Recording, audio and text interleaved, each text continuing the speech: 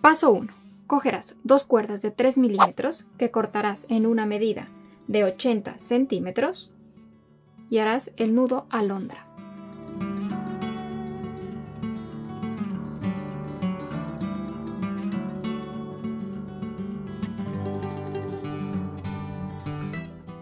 Colocarás estos dos nudos en la mitad de la barra y empezamos. Haremos nudos festones. Tienes 4 cuerdas. Esta cuerda de aquí la reservas, no la vas a utilizar y trabajarás con estas 3 cuerdas. Coges la primera, la inclinas y haces nudo festón con estas 2 cuerdas. El nudo festón de la siguiente manera.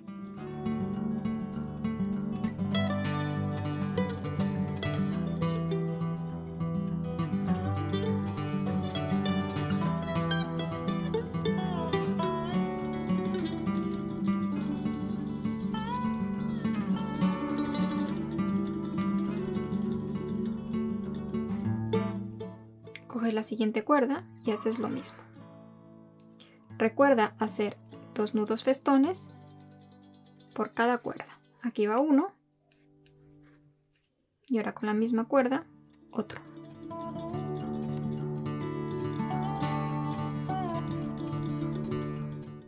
Ahora esta cuerda de aquí vamos a hacer un nudo alondra.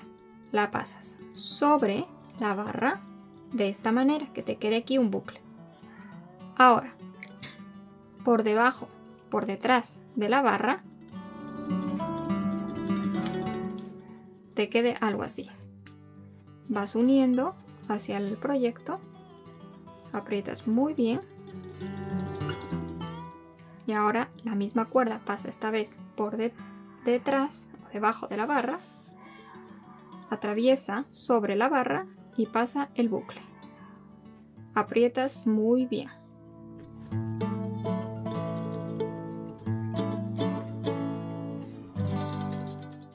Listo, tenemos el primer aro.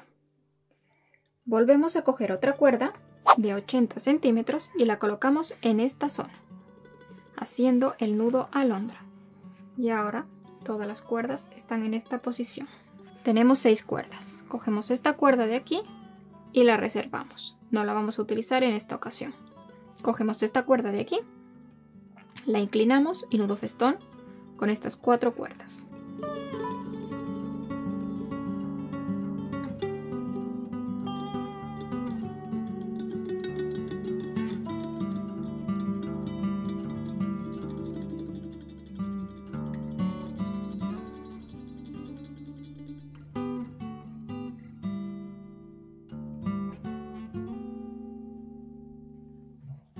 Como verás, en esta zona de aquí sobra un pequeño espacio.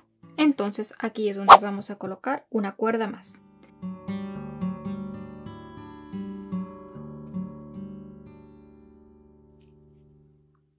Aprietas muy bien el nudo y listo. Ahora volvemos a hacer el mismo nudo que hicimos en esta zona. Para esto ponemos la cuerda sobre, que de esta manera hay un bucle aquí. Pasamos por detrás la barra y sale por aquí. Juntamos, apretamos bien y ahora esta vez pasa por detrás de la barra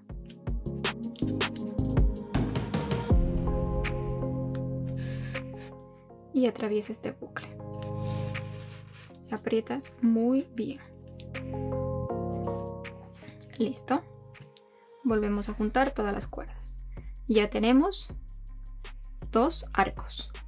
Ahora vamos por el tercero. Cogemos otra cuerda y la colocamos en esta zona. Como esta zona fue donde terminamos anteriormente, pues por esta zona vamos a empezar esta vez. Esta cuerda de aquí la retiramos, no la vamos a utilizar de momento, y empezamos a hacer nudo festón con todas estas cuerdas.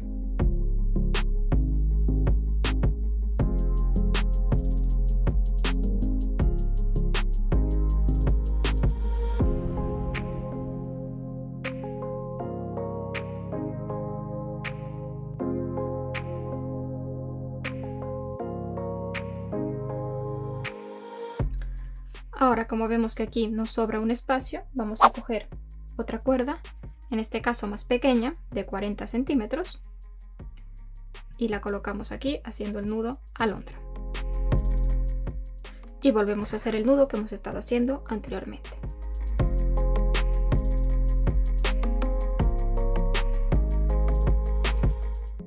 Hemos terminado esta parte, ahora vamos al siguiente paso. Ahora vamos al paso 2. Antes de ir al paso 2, yo lo que hice fue recortar estos flecos más largos que me quedaban aquí para que me quede mucho más corto. Ahora sí vamos al paso 2. Cogemos dos cuerdas de 100 centímetros o 1 metro y la dividimos.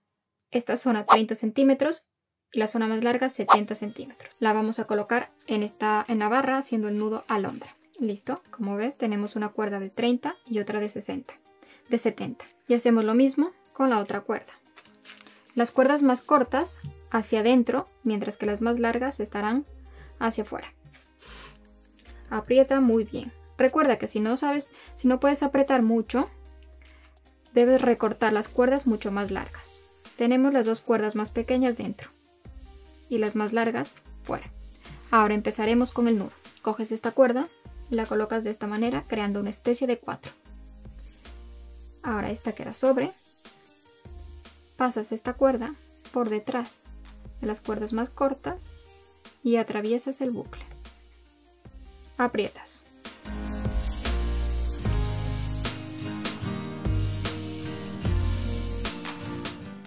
Vuelves a hacer lo mismo. Creas el bucle.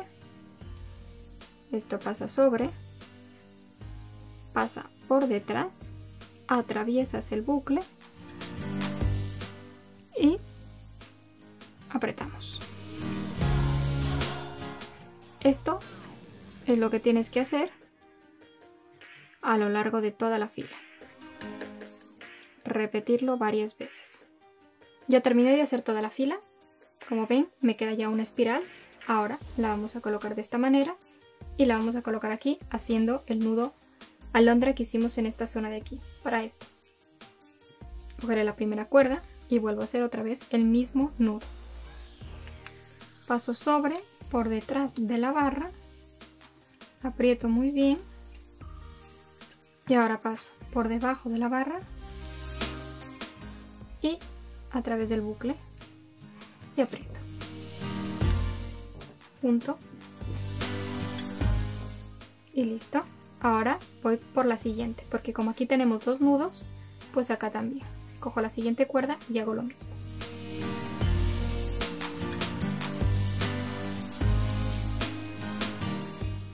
Y listo, como ves aquí ya tengo los dos nudos alondra, igual que acá, y ya está hecha la segunda parte. Voy a cortar estas cuerdas de aquí y listo. Estas cuerdas ya van quedando en la parte de atrás. Ahora vamos al siguiente paso. Paso 3. Para esto cogerás una cuerda de 60 a 70 centímetros, 7 bolitas de madera, en mi caso son de 20 milímetros, y una aguja lanera. Empezamos. Cogemos la cuerda y la colocamos en esta zona haciendo el nudo alondra. Colocaremos una zona más larga y otra más corta. La más corta irá afuera, mientras que la más larga hacia adentro. Listo. Ahora ya tenemos esta cuerda más larga. Y vamos a empezar a meter las bolitas de madera. Ya las tenemos. Ahora volvemos a hacer el mismo nudo que hemos estado haciendo antes.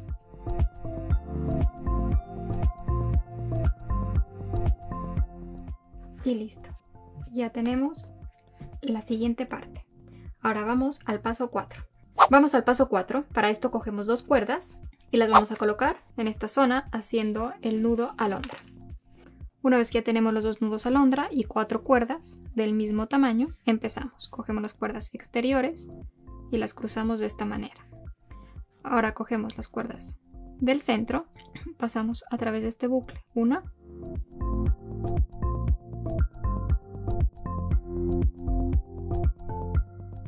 Y la otra a través del otro bucle.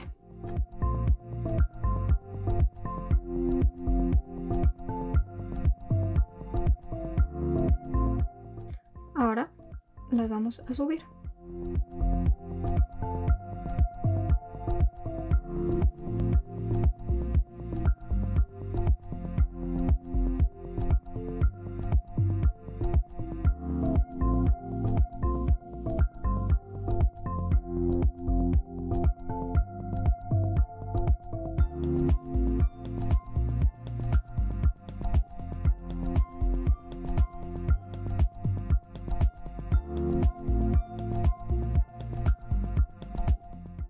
Como ven, tenemos una cuerda sobre y otra cuerda debajo.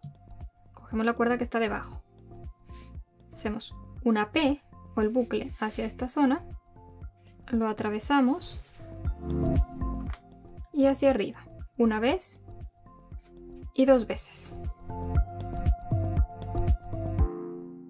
Y listo. Ahora nos vamos hacia el otro lado y hacemos exactamente lo mismo. Pero esta vez el bucle hacia el otro lado. Una vez.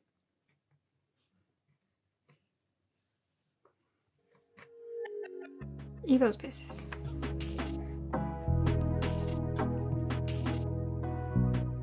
Ahora vamos a cerrar esta zona de aquí, esta especie de círculo. Las cuerdas que están fuera, tenemos 2 cuerdas que están dentro y 2 fuera. Estas cuerdas que están fuera las cruzamos de esta manera. Y ahora con estas cuerdas que están dentro, hacemos lo mismo que hicimos la primera vez acá arriba. Esta cuerda atraviesa este bucle.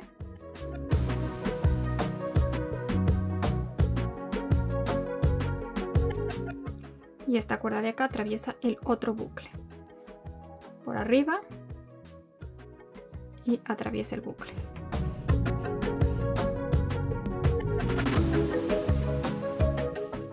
Y ahora vamos a subirla.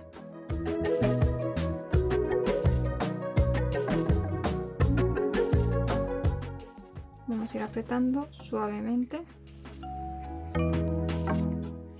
Y ya nos queda aquí un círculo, como podrán ver. Esto es lo que tenemos que seguir haciendo a lo largo de todas las cuerdas hasta llegar a cubrir toda esta zona. Lo haré una vez más. Esta vez tengo que hacer las zonas de al lado. Entonces cojo estas cuerdas, cojo la cuerda que está abajo, hago una especie de P o bucles de esta zona y hago el nudo una vez y 2 veces. Ahora me voy hacia el otro lado y hago lo mismo.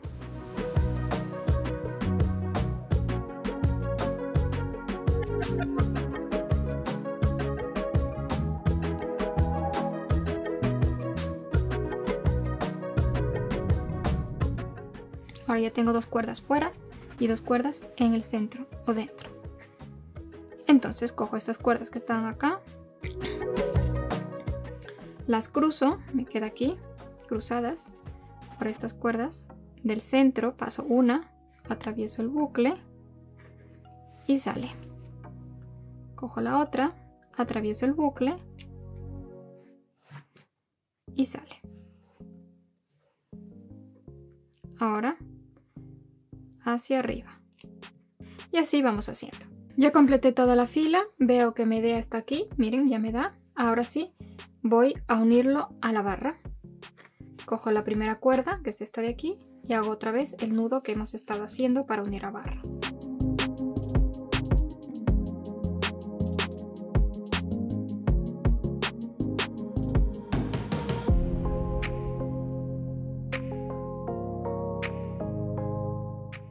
Y ahora con la otra cuerda hacemos lo mismo.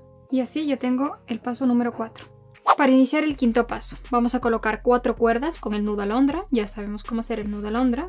Entonces tenemos 4 cuerdas que a la vez se dividen en 2. Nos quedarían 8 cuerdas. 2, 4, 6, 8. Con esto vamos a hacer nudos planos o cuadrados. Cogemos 4 cuerdas y hacemos el primer nudo plano.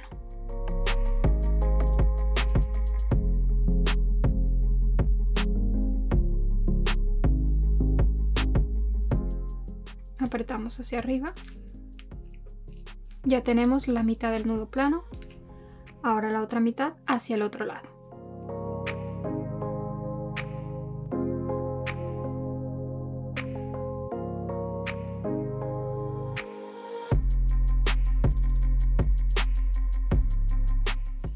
Ahora vamos a coger las otras 4 cuerdas y otra vez nudo plano. Hacemos de esta manera. Como ven, formamos una especie de 4. Atravesamos la cuerda por el bucle y apretamos. Ahora hacia el otro lado, esta vez nos queda una P.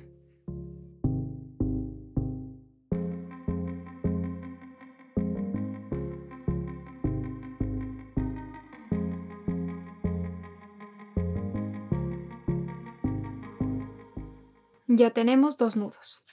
Ahora vamos a hacer un tercer nudo en esta zona. Para esto tenemos estas 2 cuerdas de cada extremo, las dejamos de lado, cogemos estas 4 cuerdas centrales y otra vez nudo plano o cuadrado.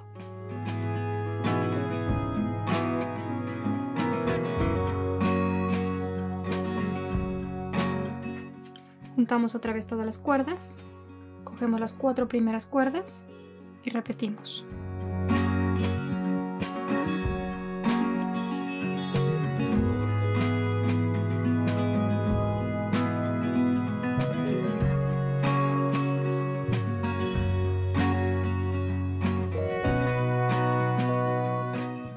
Listo, ya tengo toda la fila hecha de nudos planos o cuadrados. Ahora la coloco así para comprobar la distancia y ya está, llegamos al final. Ahora aquí tengo 8 cuerdas, entonces lo que voy a hacer es coger estas 2 cuerdas de aquí y las 2 cuerdas de acá. Las cuerdas centrales no las voy a utilizar, entonces ahora lo que voy a hacer es un nudo con las 4 cuerdas centrales para ubicarme bien, ¿sí? Les recomiendo que hagan esto. Cojo la primera y hago el nudo en la parte de acá arriba.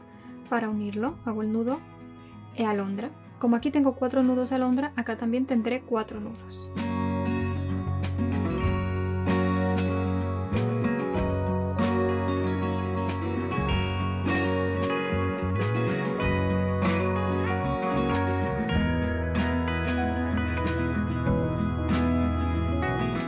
Ahora tenemos estas 4 cuerdas que las até, las ponemos acá debajo y ahora cogemos las otras 2 cuerdas del otro nudo, estas 2 de aquí, y volvemos otra vez a hacer lo mismo. Ya podemos desatar el nudo y listo. Ya tenemos 4 cuerdas en esta zona y 4 cuerdas en esta zona. Listo, ya tenemos 5 filas, ya estamos en el paso 5. Ahora tenemos todas estas cuerdas que nos sobran. Lo que vamos a hacer es cortarlas. Ahora vamos al paso 6, en el que nos queda hacer la última parte. Para hacer el paso 6, cogemos una cuerda, en este caso mi cuerda tiene 1 metro, y la voy a colocar aquí haciendo el nudo alondra. Voy a colocar un lado más largo y otro más corto, aproximadamente de 60 centímetros un lado y 40 centímetros el otro. Medimos que todo este arco nos llegue hasta el final y que nos quede un poquito de cuerda libre para poder hacer al final este nudo alondra, y esta cuerda de aquí, que es más cortita, la dejamos libre. Ahora vamos a coger 8 cuerdas y empezamos a hacer un banderín. Vamos a colocar todas estas cuerdas haciendo el nudo alondra. Ya tengo las 8 cuerdas colocadas con el nudo alondra. Ahora voy a hacer nudos planos o cuadrados, que son exactamente los mismos nudos que hicimos en esta zona de acá.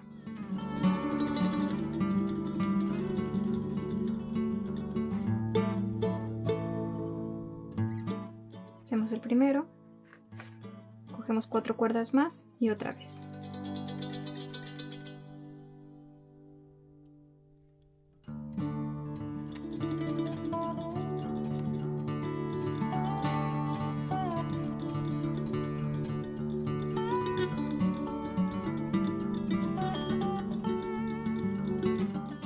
Ya tengo 4 nudos, ahora voy a quitar 2 cuerdas de un extremo, 2 cuerdas del otro extremo, y con todas estas cuerdas que tengo aquí voy a hacer 3 nudos. Cojo 4 cuerdas y otra vez.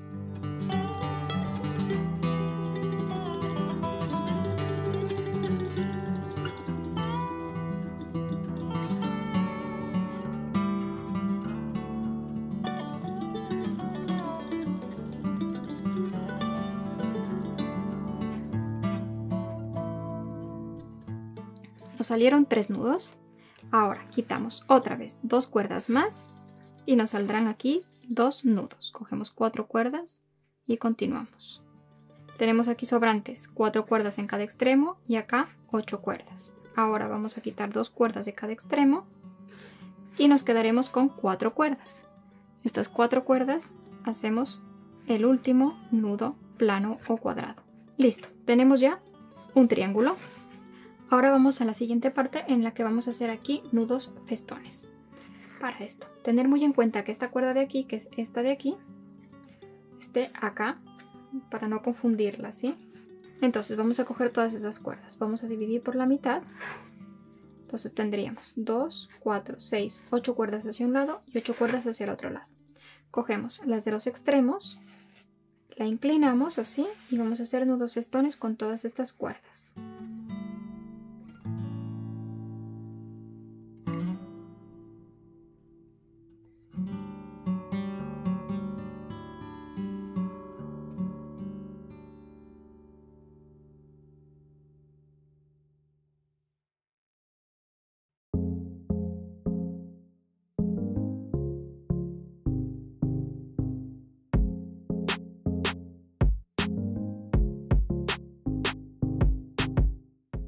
Listo, ya tenemos el primer lado, ahora el otro. Cogemos esta cuerda, recuerden no confundir con esta de acá arriba, tener muy en cuenta.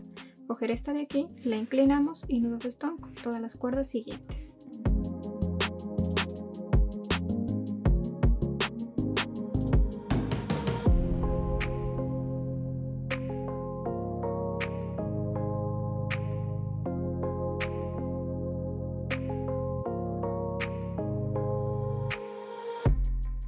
Listo, como ves aquí hay una abertura. Esta apertura la vamos a cerrar de la siguiente manera. Cogemos esta cuerda, la pasamos por detrás, esta sobre y otra vez nudo festón. Ahora vamos a hacer otra fila más. Para esto cogemos la primera cuerda, la inclinamos y nudo festón con todas estas cuerdas. Listo, ahora al otro lado. Esta cuerda la inclinamos y nudo festón con todas estas cuerdas, incluida esta de aquí. Listo, ya terminé de hacer el primer banderín. Ahora voy a recortar estos flecos. Lo colocaré en esta zona y ya tengo el primero. Entonces, como este de aquí, voy haciendo alrededor de todo el tapiz hasta llegar al final. Así que vamos a repetir varias veces este diseño. Ya hice 4 banderines más y me queda algo así. También utilicé un cepillo como estos para desplegar cada uno de los flecos y los corté. Y así es como me queda. Ahora vamos a atarlo, todas estas banderines, a la barra. Y para esto hacemos exactamente el mismo nudo que hemos estado haciendo en esta zona para hacer el nudo alondra de esta manera. Tenemos que apretar muy bien y listo. Ahora lo que voy a hacer es que me sobra aquí esta cuerda del banderín, la paso por detrás, le doy la vuelta y ahora una vez que le doy la vuelta voy a coger la cuerda y la voy a atar en la parte de acá atrás para que no se me desate. Paso así, hago un nudo simple. Esto es muy sencillo, solamente ir haciendo un nudo simple para que no se desate. Aprieto bien. Y listo, ya la tengo, doy la vuelta y ya tengo el nudito sujeto esta zona. Hago lo mismo con esta zona de acá, así no se me va a salir. Ahora lo que voy a hacer es coger una cuerda más de aproximadamente 90 centímetros. Esta es para colgarla. En caso de que quieran colgarlo, lo que tienen que hacer es lo siguiente. En un extremo vamos a hacer 2 nudos simples. Si quieren un nudo mucho más apretado, para garantizar que no se les vaya a caer la pieza, pues pueden ver este tutorial que les dejo por aquí para que vean cómo se hace un nudo mucho más apretado. Este nudo se lo recomiendo generalmente para tapices de gran tamaño y de gran peso. Este tapiz, como es pequeño, con 2 nudos simples puede sujetarse perfectamente y no caerse. Corto sobrantes. Y así es como queda este tapiz. Espero les haya gustado muchísimo el paso a paso de cómo hacer este tapiz y lo puedan hacer. Recuerden que la cuerda que utilicé es de bala sana y les dejo en la descripción de este video el link para que también puedan adquirirla y puedan hacer el mismo tapiz. Y si les gusta este tipo de videos pueden darle clic por aquí para que vean otro tapiz que también está súper bonito y pueden combinarlo perfectamente con este tapiz de por aquí. Y si no están suscritos aún pueden hacerlo en este botoncito de por acá para que estén enterados de todos los videos de macramé que vaya haciendo. Nos vemos en un próximo video. Chao, chao.